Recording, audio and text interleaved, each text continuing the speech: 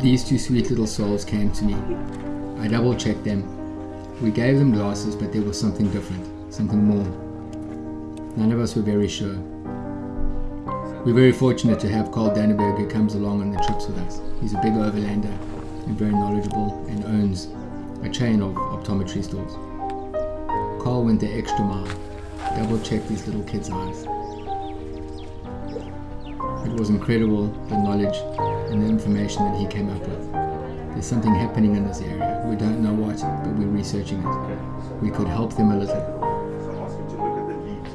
They tested better with the new eyeglasses on, but we need a little bit more time to understand what they're going through.